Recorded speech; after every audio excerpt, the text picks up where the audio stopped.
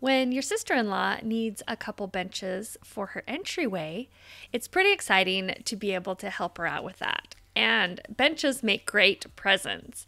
So I set out to create two beautiful X-leg benches for my sister-in-law. I took her to the lumberyard and let her pick out some hardwood for the benches. Now, these could be made out of any wood, but she chose a beautiful hickory board. And this is the first time I've ever worked with hickory. I've been told that it is a very hard wood.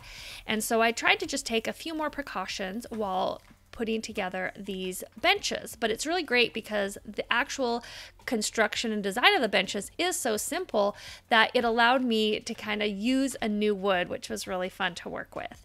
So to cut down the bench tops, I just relied on my circular saw on a piece of 2-inch rigid foam, and this allows the entire piece of board to be fully supported. And with this extra hard wood, the hickory, it's not going to bend or pinch my blade as I'm cutting. And also, because the wood is so hard, it's also very, very heavy, and that was a little harder for me to manage on my table saw. After I had the bench top boards cut, I ran them through the planer just to clean them up a tiny bit. And the sides were actually not cutting down on the top to give it a little more of a rustic look. Then it was time to create the boards I needed for the legs of the bench. And this I cut to a standard 1x4 size using the hickory boards that I got from the lumberyard. So if you do not have the ability to mill down your own boards, you can definitely still make these X benches because the standard lumber sizes are listed on the build plans on my blog. The X leg of the bench are super easy to make. It requires 4 pieces of 1x4 cut at an angle, and the most important thing is to make a stop so that all pieces of the legs are cut at the exact same size, and that will ensure that you have a nice sturdy leg for your bench. And once I had all of my leg pieces cut, the next most important part was to make sure that when I assembled them, it was also perfectly even between the 2 X's to make sure that I didn't have a wobbly bench. And the best way to do that, I discovered, was with a simple jig. Now this jig is just some scraps of plywood, but you could also use scraps of anything that you have lying around in your shop. And I just attached 2 pieces to the top of a base piece at the width needed for the base of my X. And that ensured that when I put everything together, both legs were exactly the same. To attach the bench top to the legs, I didn't want any visible screws, so I'm actually using dowel pins to attach it. And so before creating the X for my legs, I needed to use my self-centering doweling jig to add 2 dowel holes to the top of each leg. And now it's time to put this jig to use. And it was super easy. I clamped the jig to my workspace, and then I placed each of the legs inside of the jig so that the corners were pressed as far into the edges as possible. And I drew some lines to indicate where I would be adding my wood glue, and so I could make sure I didn't have wood glue all over the legs.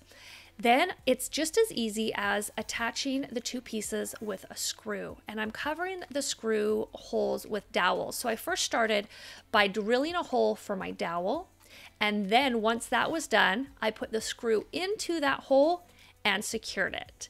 And then I also flipped it over and added 2 more screws on the other side. And this just gave a lot of support to those X's, so I do not have to worry about them going anywhere. Then I filled all of my screw holes with a dowel and glued that in place and flush cut it with a trim saw and gave it a nice sanding. Now I did sand all of my boards before creating the X because that X is a little bit of a pain to sand around. So all it required was a little top sanding, and then my legs were all done and ready to go. With both legs assembled, it was time to attach it to my my bench top. And to do this, I used some little dowel center points that came with my doweling jig. And so I was able to press those into the dowel holes, line up where the foot was going to go, press it in, and that gave me a center point of where to put my dowel hole. I do not have a drill press currently, but I have a kind of a handheld drill centering jig that allows me to create the hole. It just keeps it nice and straight, which is most important for the dowels, so that my legs are attached straight as well. After the first 2 holes were done, I attached the center points to the other holes because I only had 2 center points I was working with in the size of dowels. And then I repeated the process until I had all 4 holes drilled. Always do a dry fit first before trying to attach everything with glue. And then I was ready to glue it together.